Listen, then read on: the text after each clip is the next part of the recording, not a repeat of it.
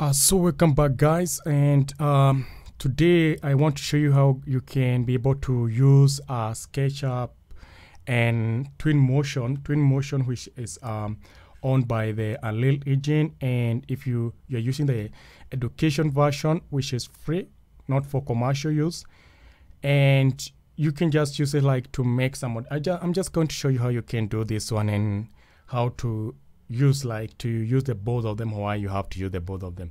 So in SketchUp you can bring like the models like you want, like this one that I have here. This is a big building, and maybe you just want to make like this building have some more realistic trays, look like the windows, the share, everything, like the swimming pool looks so good, and you don't know how to do this one.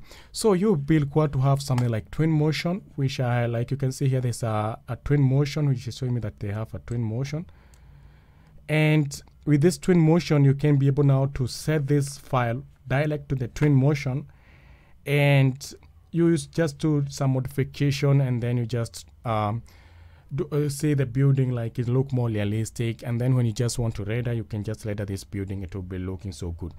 So before you do everything, what you just need is that you need a plugin, and this plugin you can get it on there. You can just like the Twinmotion direct link plugin. And they have those one, like they have direct link for ArcCAD, direct link for Revert, direct link for Sketch Pro. So what you just need is the direct link for Sketch Pro. But you need to have like the SketchUp Pro from 2017, 2018, 2019, and 2020, which you can just download it. So just come here, download, click download, and when you download it will be installed on your computer. When it's installed, you can just install it, and now what is just going to happen is that this one plugin is just going to be installed here. Or like if I click here, you can see that I have Twinmotion 2020, which I'm using this plugin here. So you can just, when you just have it now, you can just load your building here. Like for me, I have this one here. And let me just try to rotate this one.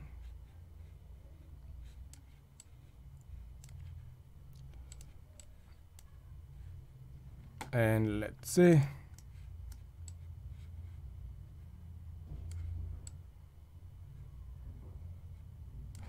So we have that one, and then we have, this is our building here.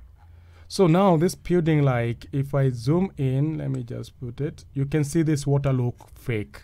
And maybe you want to make some swimming pool, we want to make our building look more exciting. So what you just do, like if you have this icon here, you have installed everything, it's success. If I show you this icon here, you can see that you want to see this building on the Twinmotion. So you just click here, and this will just go direct. You see how fast it is. So just ask you like a direct link. You want a new project or the existing project. You can just say a new project, and then just say okay.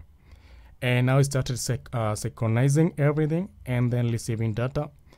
And when it's done, then it just asks you okay, and now look, now your building is already on the Twinmotion. So like I said, you like if you just look at it here, like let me just try to bring this one a bit, and maybe I go inside, and then so that I can see the swimming pool good. And like you can see this water, it looks fake. It's not like those are just the SketchUp things. So we can just try to modify everything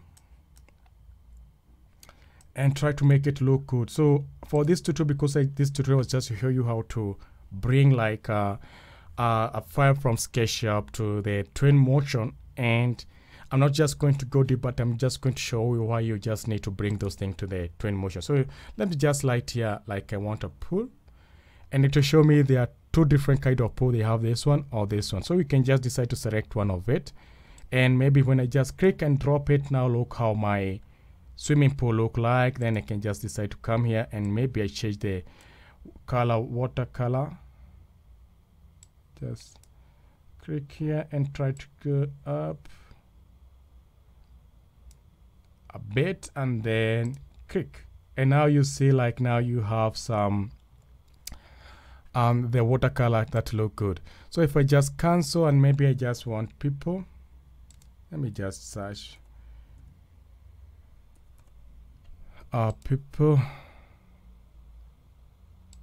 Now this one we are in the material we need on the library, and maybe I have some characters here, animated human.